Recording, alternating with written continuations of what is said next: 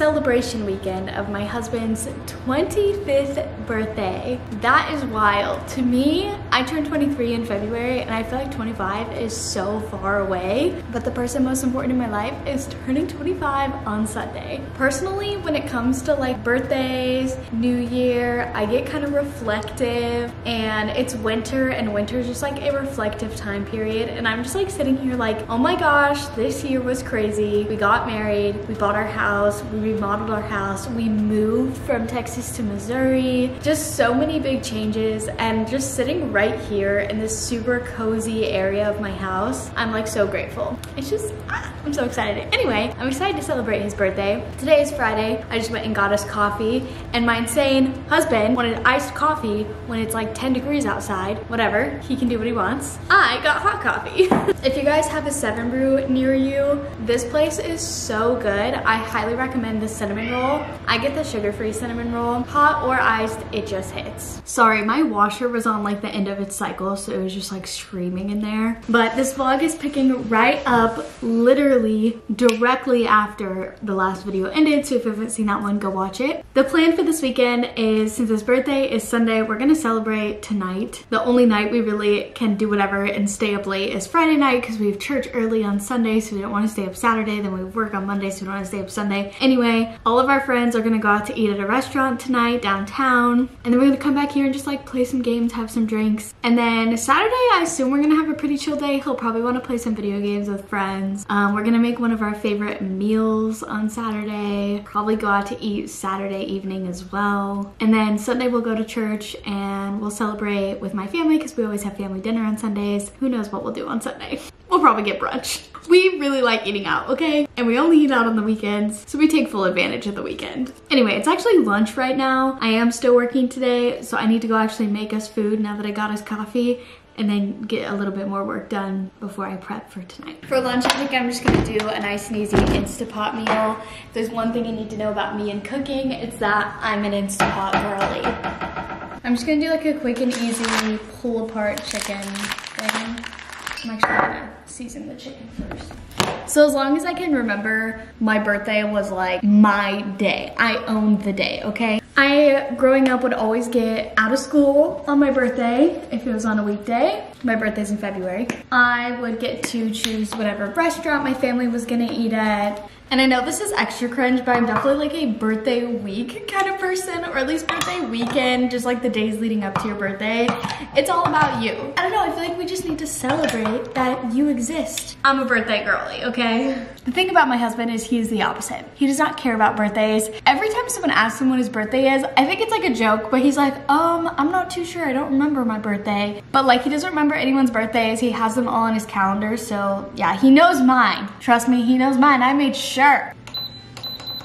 Which is fine. Everyone is welcome to think of birthdays however they want. So when it comes to his birthday, I'm all excited. I do all this like planning. I mean, nothing crazy, like we're just going out to eat, right? But I'm like, it's your birthday, what do you want to do? And he's like, it's just another day. Like, I'm just turning 25, it's not that big of a deal. And for me, when it's my birthday, I'm like, we're doing this, this, and this. And I also like have always wanted a surprise birthday party, but then I think about it and that's actually the opposite of what I want, because I want to plan everything so it's all exactly how I like it. And I don't want to sit around and be like, I wonder if anyone's gonna celebrate my birthday. There's no way that you could plan a surprise birthday party for me, because I've been planning my birthday a month ahead of time. Like there's no room for a surprise party is what I'm saying. I've chilled out about it a lot more the older I get, but I still love a good birthday. My husband, he's like, why would, like, I don't own the day. There's other people who have been born on my birthday. It doesn't really matter. I don't think about myself. He's very like, I just don't think about myself that often. Like, why would I think about myself? Why would a day be all about me? That doesn't make sense. And I'm like, why would a day not be all about me? Are you kidding?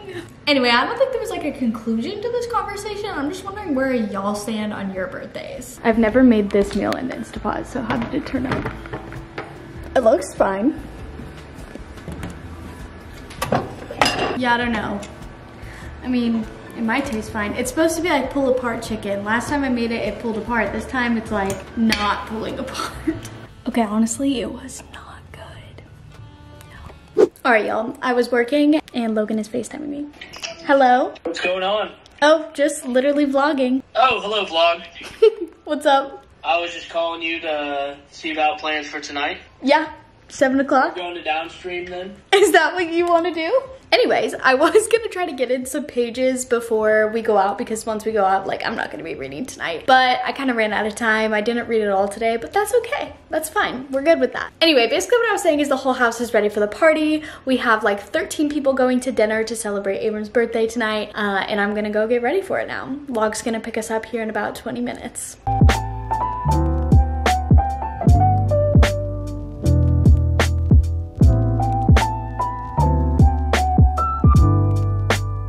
Made you ride in the back on your birthday? I'm gonna have an epileptic. Yeah, what is going on here? Epileptic splashes going on in my life.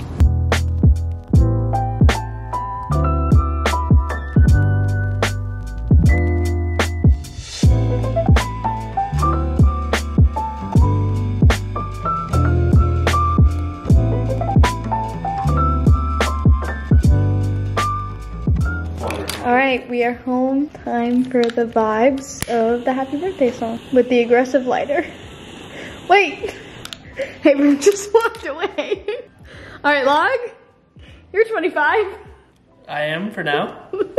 No one else could make it to come over to play games, so it's just us singing happy birthday. Happy birthday to you. Happy birthday to you. And Griffin. Griffin's birthday actually is soon. You gotta make a wish. Oh. Yay! Wishing for Smite 2? Actually, it's coming out, so yes. Oh, now you stop. Oh, you want me to keep playing with it? Log walked in and he went over here and he just started spinning this for no reason. And then he walked over here and started pressing all the buttons. Gotta try out all the toys. He said he wasn't cold, just wanted to push the buttons. When your brother has ADHD. It is time. Extra thing.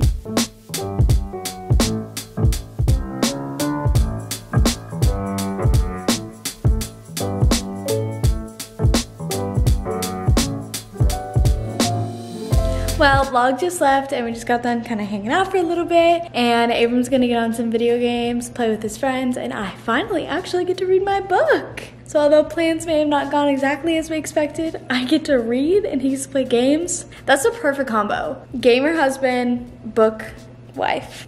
I love it. I used to be more of a gamer wife, but I haven't played games in a long time. Logan was trying to get me to get on Fortnite with him tonight, but anyway, Abram said he had a really good time at the restaurant and then had fun hanging out with Vlog, so I'll call tonight a success and I'll see you guys tomorrow. Good morning. It is the next day. I stayed up till 3 a.m. and you would think I stayed up reading, but no. I literally only read like a chapter last night. I was on TikTok and then watching stuff on the TV. I was just in like chill mode, not wanting to read. But that sucks because I really wanted to finish my book this weekend. But today is the day before my husband's birthday. But we're busy tomorrow, so he's just gonna play video games all day today. And I was like, that's perfect because I'm gonna read all day today. Well, I'm gonna read and also work on decorating this wall behind me. So I decorated this wall when we first moved in, and it just is like stuff I've had at my last few apartments. So it's giving apartment vibes for me and it's just not hitting. Plus, like, none of that is like me anymore. So we went to Hobby Lobby. I got a bunch of cute like dark academia, and then we got this mirror at Hobby Lobby, and all of this was 50% off. And then I want to hang it all up here, but I'm trying to decide if I should just take down the shelf completely and like slowly build out this gallery wall, or if I should paint the shelf black and then put all this stuff underneath and then on top of the shelf, and then I can also put like a bunch of candles up there. In a dream world, I would have never painted any walls in my house like this gray color, but it just felt like a clean slate from what it was before, so I just was like, yeah, paint everything gray. But I wish I would have painted my master bedroom like a cute color. My office is green, I love, and I really wish I would have painted the living room like all black like the basement, or like green, because imagine this wall green, or like some just really cool like dark academia vibe color. But I think if I add all this dark decor, it'll still give off that cozy dark vibes. And then I love my fireplace, obviously. I really need to upgrade my rugs because none of them are the right size for like my house and my furniture. So once I finally spend the money to update the rugs and I get all this hung up, I think I'll finally feel like finished and cozy in the living room. But right now it feels just like apartment vibes because I have all my stuff from my apartment in here. Whether it looks good or not is over relevant because it's giving apartment vibes for me, you know? Time to make my house into a home. But I just ordered some food because Abram ate my leftovers. He stayed up till 6 a.m. playing games, and I was so looking forward to that today, but he ate it. So I ordered my favorite food on Grubhub because if he can see my leftovers, then I get to get whatever food I want. Justifying it, okay? Plans are changing, but my food just got here, and I have a Facebook Marketplace deal. I'm going to pick up some like scones for candles. Is that what they're called? Wall scones? Oh my god, a breath, I just walked up the stairs.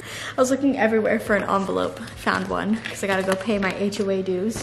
What was I saying? Oh, Abram's gonna come with me because now he's hungry. And so I'm gonna eat right now. Then we're gonna go pick up the scones, get him food. Then I have the rest of the day to do whatever.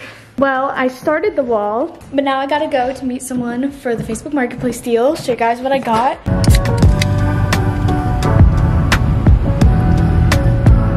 All right, we are back. We're back. I knew you were gonna say that.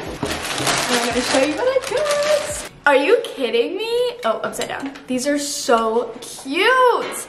Put some candles on them, hang them on the wall. I want like 100 of these. Like, imagine one just next to like everything. Instead of lights, we just have candles. I love it. Living in the 1800s, I'm there. It's time to paint the shelf, so I need to put on an outfit that I can get paint on just in case I paint myself. But I've ripped these jeans 3 different times this weekend, and I just did a handstand because I was excited about something and ripped them again. So now they're almost all the way up, they're past the pocket and almost touching the other hole. So I'm like, should they just be painting jeans? Okay, here's some clothes I don't mind if they get paint on. I really want to finish my book though, but I also want to get stuff done. And as much as I don't know, in my head I didn't read it if I listened to it. But I think I'm going to listen to the audiobook for a couple of chapters while I get some stuff done. Because I really want to know what happens, but I have stuff to do. So I'm gonna listen to the audiobook because I'm still reading the book. I'm still getting the story, right?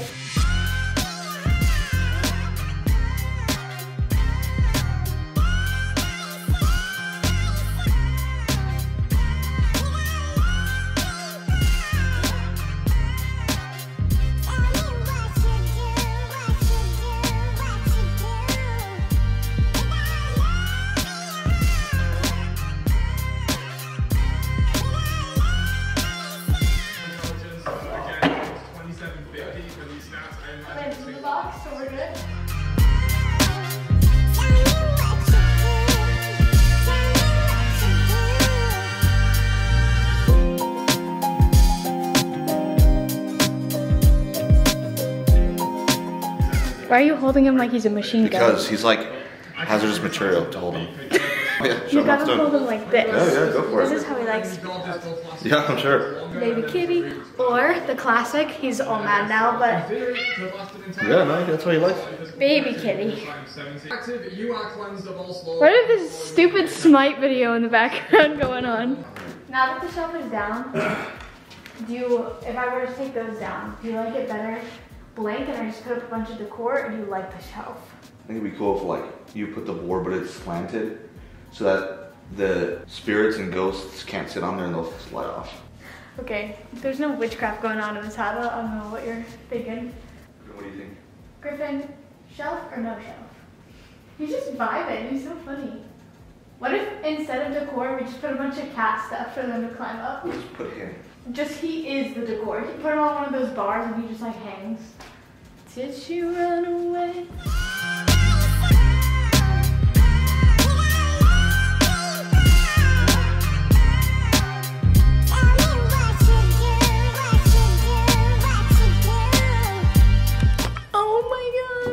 Okay, I took a break while the stuff is drying, and I got to page 522, I think. I just texted Charlie, let me check. Okay, this is like a little bit of a spoiler, so if you are reading the books or planning on reading them, just skip the next like 30 seconds. Nesta and Gwen's friendship, are you kidding me? I literally almost just cried. Like, she needed some girlfriends, and I love it, and I don't get the Nesta hate even after this book. I haven't finished it yet though, so who knows? But people still hate Nesta even after reading this book, and like, yes, I hate what she did before, but like the character growth is just, it's beautiful. I love it. Okay, back to working on my projects. Well, that was still wet.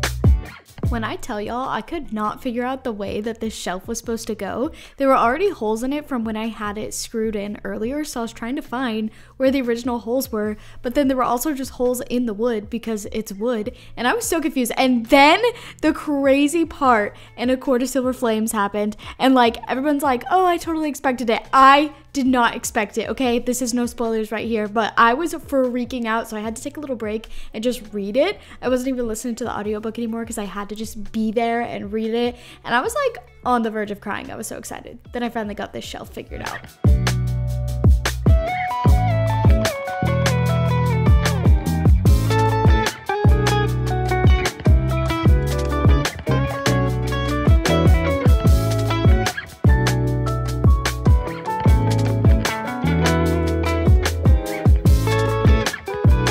Okay, I finally finished the wall and I am obsessed. Like, it might not seem like a crazy difference, especially for how long it took me to do it, but the vibes are immaculate. So I'm just sitting on the couch and this is what I look up at while I'm reading, and it's just beautiful. And I have my fire going. I'll put music on the TV. I love it. I'm obsessed with these little candle things. I feel like that really drew in everything. That one's a little close to the picture, but I went over there and there's like a good amount of distance between the two, but I'll just keep an eye on it while that one's lit. And now I want a lot more candle holder things in my house because that's a vibe. Like, imagine like some giant ones next to the fireplace. I love that. But since I was listening to the audiobook while doing all of this, I'm on page 687, which means I have a little over 100 pages left. And if y'all know Sarah J. Maas, you know the last 100 pages goes crazy. In this case, I'd say the last 200 because the amount of stuff that happened. I mean, you were kind of getting my reaction while I was doing the wall, and I was just like in shock, and crazy things just keep happening. And yeah, so I'm going to stop the audiobook and actually read the last 100 pages because it just hits different when you're actually reading it. But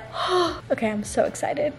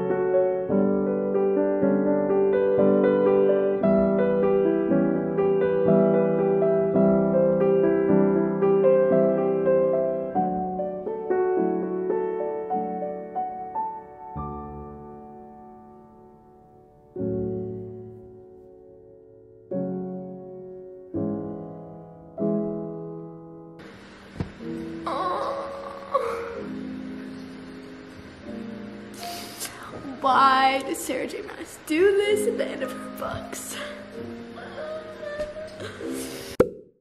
Oh my gosh, I look bald.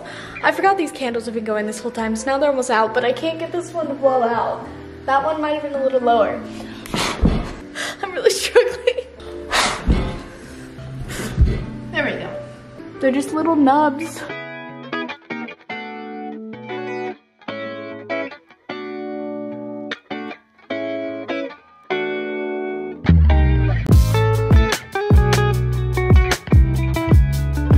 Happy birthday, babe! Woo! Just got out of church and we're meeting Log for brunch right now, and he's actually in front of us at this stoplight, and he got out, ran over, said happy birthday to Abram, and gave him some crackers.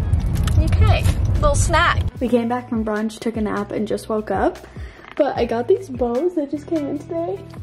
So cute. I'm now a bow girly. Anymore. Yay! You have to pretend to blow out candles. Well, good morning. It is Monday morning now. The weekend is over, so that means this vlog is probably gonna be over. It's also like raining this morning, but it's so cold out that it's turning the roads all slick, so don't know if I can even leave my house today. Last night we finished Abram's birthday by Logan just coming over, and we watched the Chiefs game. Super chill. Abram said it was perfect for his birthday, just low-key chill, and I forgot to vlog going to family dinner basically and all that stuff. So I'm sorry about that, but thank you guys for watching. I'll see you in the next one. Bye.